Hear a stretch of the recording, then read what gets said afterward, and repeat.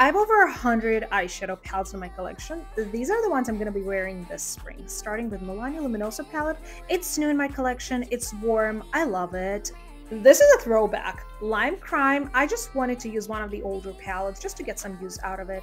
Natasha Denona Trio Chrome palette, the most underrated palette ever. Wild Greens by Urban Decay. I love this palette. I don't know why it didn't get the hype that it needed.